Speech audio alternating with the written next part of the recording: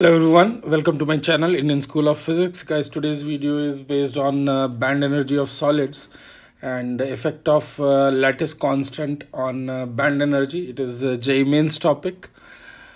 So and this video is brought to you by Indian School of Physics and Unacademy together, and the name of the video is band energy of solids and lattice constant. So my upcoming courses on Unacademy will be on solid and fluid mechanics and thermodynamics, which are going to start in next 2-3 days, guys.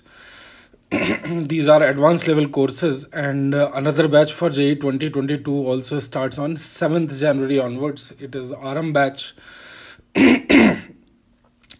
Also, another important announcement is there will be a lot of free classes also, free special classes also for JEE mains extra topics.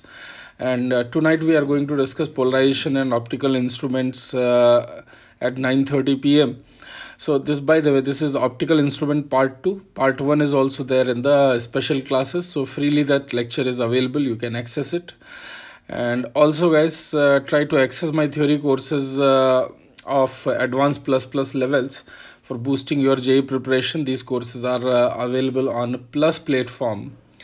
Alright, please remember you need subscription, or you may take your friends' help also. And other than that, for all these free courses and tests, if you want to unlock these courses, you can use my code Nitin sir. Whenever they will ask you some code or some invite code, you can use this part. And trust me, physics will never be the same again. For more information, you can visit www.unacademy.com. Alright, guys. So here is the statement of this problem. This problem appeared in AIEEE 2006. And it was a slightly weird question. And whoever read it, it puzzled with the first look. So let's discuss. If the lattice constant of this semiconductor is decreased, then which of the following is correct? So here it is given, this diagram is given, conduction bandwidth, its energy is given as EC, and similarly for valence band, this energy gap is given as EV, and the maximum energy level of valence band and lowest energy of conduction band, that gap is given as EG, which is forbidden energy gap. So they are asking, if lattice constant is decreased, what is going to happen? And 4 options are given. So guys, let's discuss this concept part here. It's a very important concept here. And this question is directly based on application of NCERT book. There is one diagram, and from there this question was picked up. So let's define what exactly is lattice constant. Since most of you are preparing for JEE, so you would have studied solid state already. So lattice constant or lattice parameter are the dimensions of a unit cell in a crystal lattice, normally referred as ABC in a solid state for 3-dimensional lattices. So sometimes this will be cubic. I am taking a more general case of parallelepiped.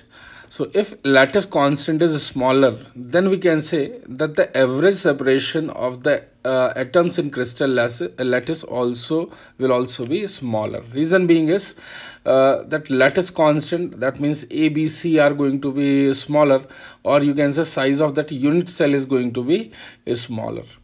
Now the smaller size, what exactly it is going to do? It will bring the molecules, or you can say the atoms, closer to each other. In that situation, the chances of overlapping of higher energy levels increases, which leads to formation of energy bands instead of discrete energy levels, similar to isolated atom. In case of isolated atom, we have a clear-cut defined 1s energy orbital, 2s energy orbital, and 2p energy orbital. Like this, we have a discrete and clear values. Whereas when these atoms are very close to each other, in that situation, some of these energy levels will start overlapping with each other, and in that situation some modification of energy is going to take place, and that modification of energy will not give you a single value of energy level. Instead of that, it is going to give you a range. All right. that is going to give you a range from minimum to a maximum value. That's the reason we are calling them as band. So which leads to formation of energy bands instead of discrete energy levels similar to isolated atom.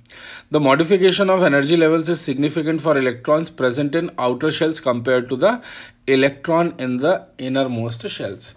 So suppose some electron is present in 1s, so it will be very tightly bound to the nucleus, and modification of its energy will be slightly difficult compared to 2p or 2s. Alright, similarly, chances of modification of 3s will be more than others energy levels. 3p will be even more, 3d will be even more. Alright, so let's see here. Here in this diagram, I have shown you the energy levels of an isolated atom here. So suppose if electron is present in some energy level E1, then it can move around this nucleus of this atom in this entire space. It is going to be something like this. In this three-dimensional space, you can see it corresponding to this much length. In this part, you will find that electron. Similarly, corresponding to E2 energy level, it is going to be present somewhere here. For E3, anywhere in this zone, you can find this electron. By the way, this is 3D space. So what happens when there is a crystal lattice and there are large number of atoms arranged, like in case of solids?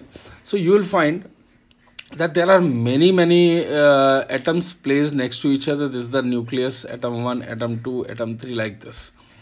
So you can see E4 and above, these energy levels are overlapping with each other. Overlapping means this function and this function will cross each other, and they are above each other. So we can say this part, energy above E4, is actually overlapping with each other. This is called as conduction band, and any electron present in this band is called as free electron.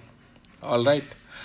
And so here I can define this conduction band, that it is the energy level above which overlapping of energy levels takes place.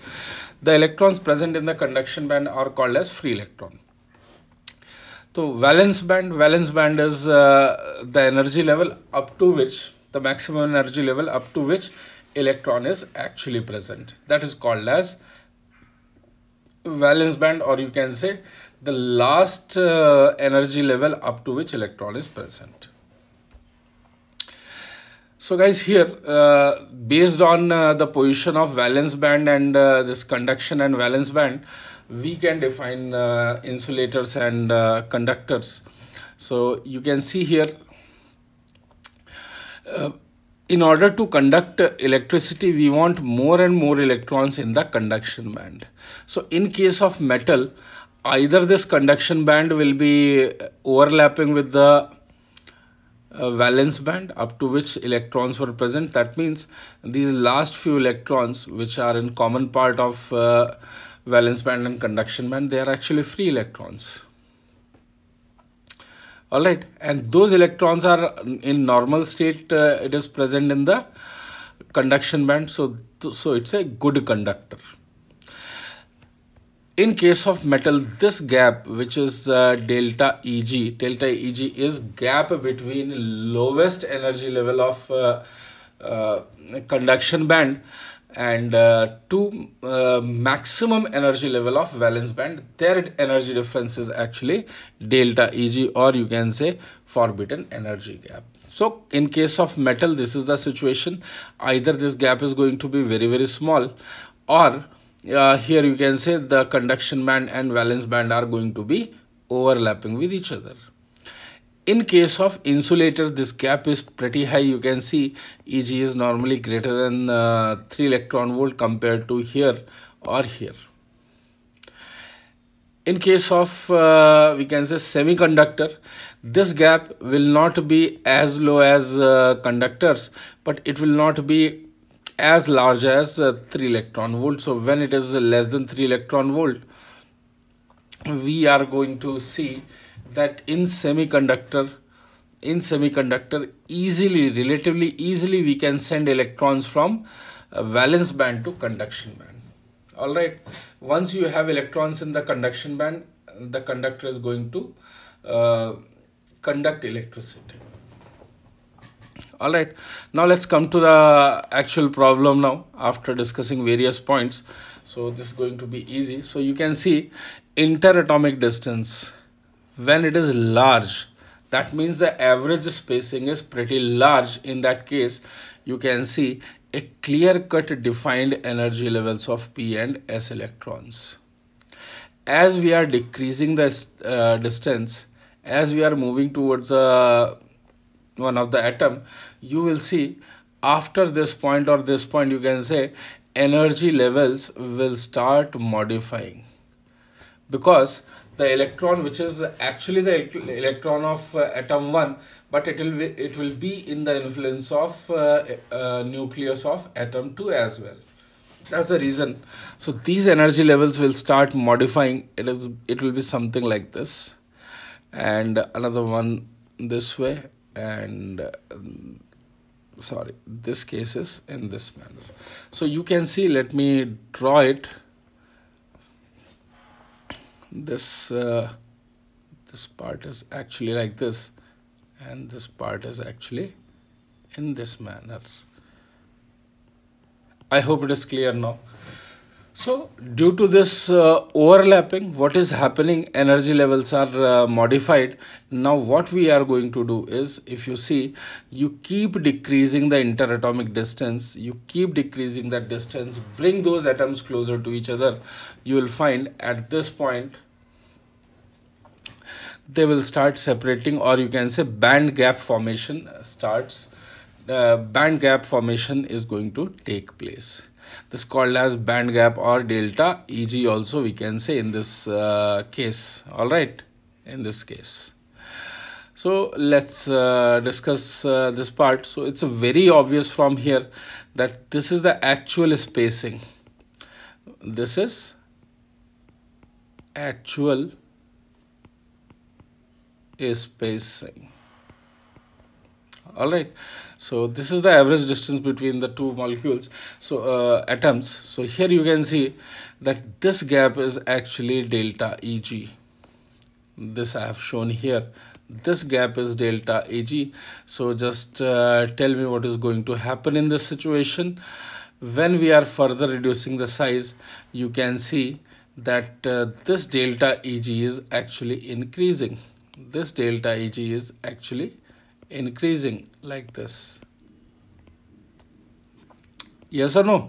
So correct answer will be delta Eg is going to increase, and you can see here what is going to happen. If Eg is increasing, this layer will go somewhere here, this level will go somewhere here like this, and this level will go somewhere here. So what is going to happen in this case? Eg increases, whereas EC and EV are going to decrease. I hope you have understood this concept properly, and I'll just show you that this is exactly what was given in the diagram of NCERT. Normally people just ignore it. This is the actual diagram.